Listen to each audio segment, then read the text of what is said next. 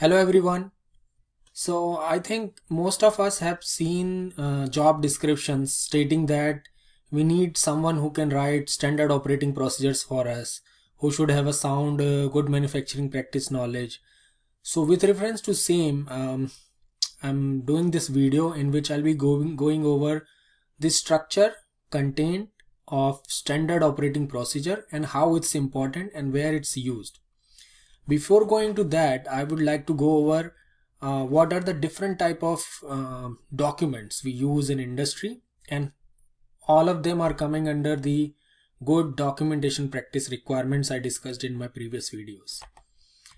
So as you see on the screen, the documents, this is based upon my knowledge. There may be few more, but I think if you get to know about these are the basics one.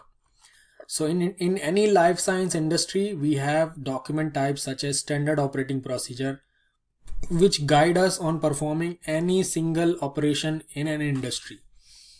Even if a company has a calculator, manual calculator, there has to be a standard operating procedure for the same. So you need not to have any type of knowledge requirement in order to perform a job. You just go there and there will be a set of instructions written by the company and approved by the quality department. So you just pick that up and perform the operation. Batch record, some company called it batch process record, some called batch master record, some called batch manufacturing record. It's basically used on manufacturing shop floor, also used in formulation scientist or formulation labs. Others are specifications, used in quality control, research lab. Specification can be used by validation in other departments.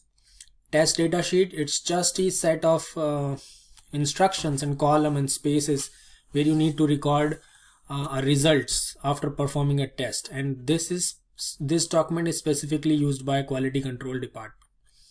Logbook, all department use logbooks. Printouts, every department use printout. Thermal graphs, specifically used in warehouse manufacturing where there is a temperature requirements, like a product has to stored for this much degree for these many days or these many limits, like 25 degrees centigrades, not more than that.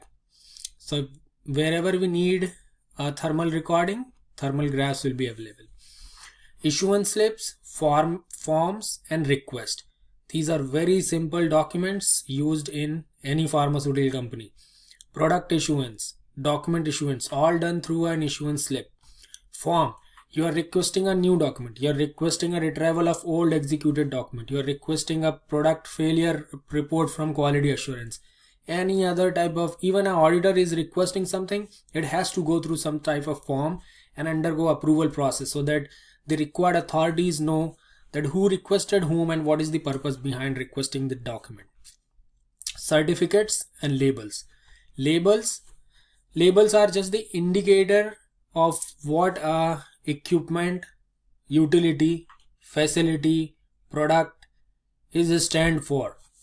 If you are entering in a plant in any company, it should have a label name on it that this is a sterile manufacturing facility, this is something else.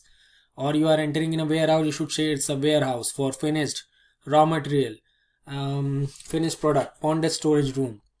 Certificates are generally issued for performance of equipment. So certificates are for cleanliness, preventive maintenance of utilities, facility.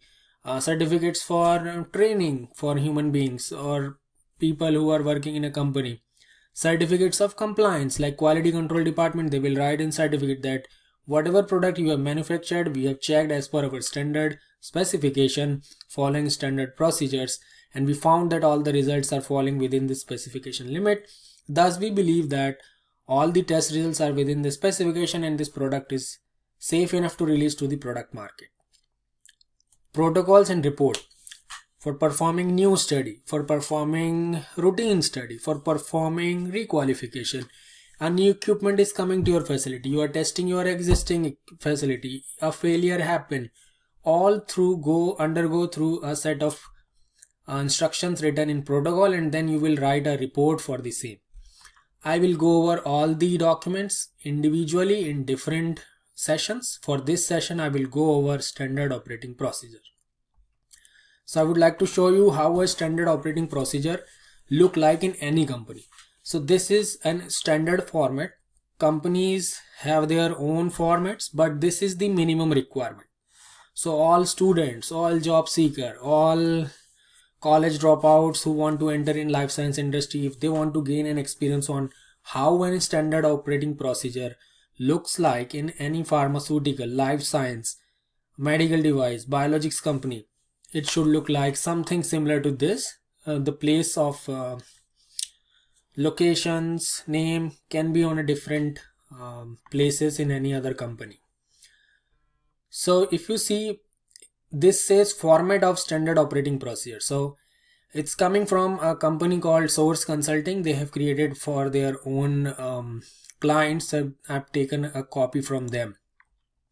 So it says standard operating procedure.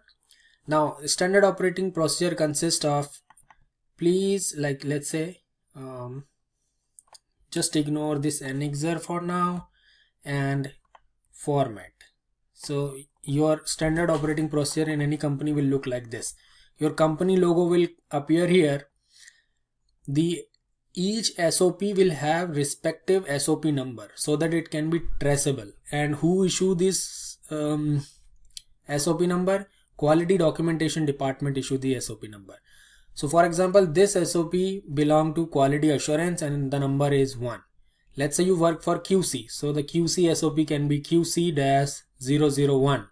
And if QC have 100 SOPs, they will have 100 sequence numbers. Warehouse, WH, regulatory affairs, RA001, manufacturing, MFG001. Each company have their own specific format on how they want to write SOP number. Then it must contain your company logo right here. It should say standard operating procedure because this indicate what is this document. This document is some sort of instruction SOP. Now come down below, it says location, organization name and department. So let's say my location is Woburn. Then organization name is CPS. Then department is QA. So similar to this, then SOP, then the logo come here, title, SOP number also comes here, implementation date, when it was implemented, review frequency. Each company have their respective review frequency. Some company want to review their SOPs more frequently. When I say review, it means, like for example, your facility is subjected to various changes and you bring a new equipment in your facility. Now if you didn't get a chance to revise an SOP, you won't be able to update your SOP content or won't be able to see that how many changes happened since last 2 years and are we on track on updating our SOPs. That's why we put a review frequencies. Some company have less SOPs, so they put the review frequency lesser. Or some companies have a very robust quality assurance program where they ensure that whenever a changes happen, their quality assurance department makes sure that all the impacted documents are covered. They rely for a longer review frequency. It's up to all the quality assurance practices followed within the company and the quality culture they are having. I have seen some companies, they put 2 to 3 years because it's a good amount of time where you can get a chance to see what has been changed. Supersede, all it means, if this SOP was made superseding some other SOPs. Let's say there was an SOP called QA000 or QA001 and now this SOP number is QA002. So the SOP you superseded was 00001. Okay.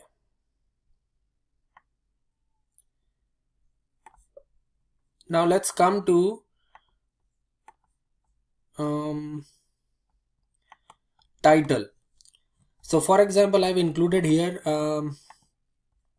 digital wall clock. Every company has a digital wall clock. So let's say the title of the SOP is Operation of Digital Wall Clock. As simple as this. Now if you come down and you will see series of sections within an SOP.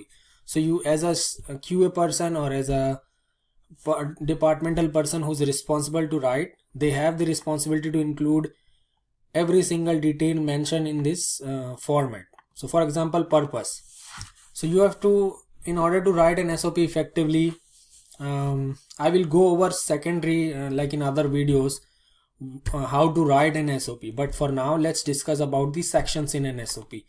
So we have sections like purpose, scope, responsibility, definition, procedure, abbreviation, reference, annexures, and at the below it has sections for who prepared, who reviewed, and who approved. Then if you come down below, you will see page numbers, format number, and then in the last page somewhere it comes the change history. Change history means who revised this and what was the reason behind revision. So let's say QA-002 is the SOP number plus the revision number was 01, and we revised this. Implementation date was 23rd December 2017. Reason for revision: to update new tag numbers for digital wall clock installed in manufacturing facility. So similar to this, you put the desired instructions. Now come back to the component of SOP. You will be sounding well in your telephonic or in-person interview if you know that, or you present yourself as that. I understand that an SOP contain a purpose, a scope, a responsibility, definition, procedures, abbreviation, reference, and annexures. So purpose. What is the purpose of this SOP? By the title of this SOP, it's very clear that the purpose of this SOP is to give and detail instructions to an operator on how to calibrate, use, record readings a digital wall clock. Do and don'ts with a digital wall clock. Second, the scope. Then you include what's the scope of the SOP, where it's limited, where its limitation, up to what extent it goes, and if we have some another SOPs that cover a detail or a broader scopes in the manufacturing or the company overall, will include that here. Responsibility. Who is responsible?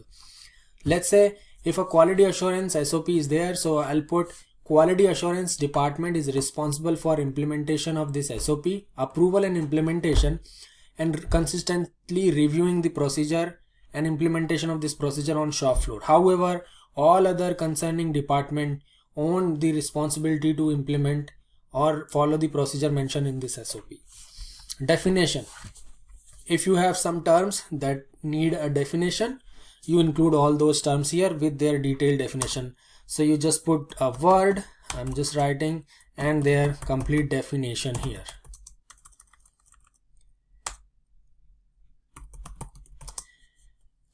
Then procedure.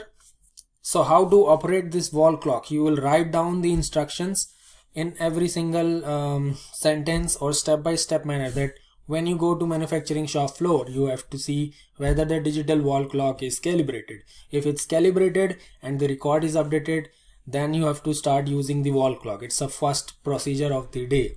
When the batteries should be removed or replaced, whether the calibration is accurate or not. So all those smaller and bigger instructions comes here. Abbreviation. Sometimes company use short terms, include those here. References, like let's say digital wall clock are reference to a bigger SOP or a policy or a guidance, please include those numbers here. Annexures, any logbook format you have that where you are indicating that you have to record the readings in that logbook format. I will go over the format and all in detailed manner in other videos, but this is how an SOP structure look like. So if you go in an interview, present yourself effectively, and you'll be doing good. Happy New Year.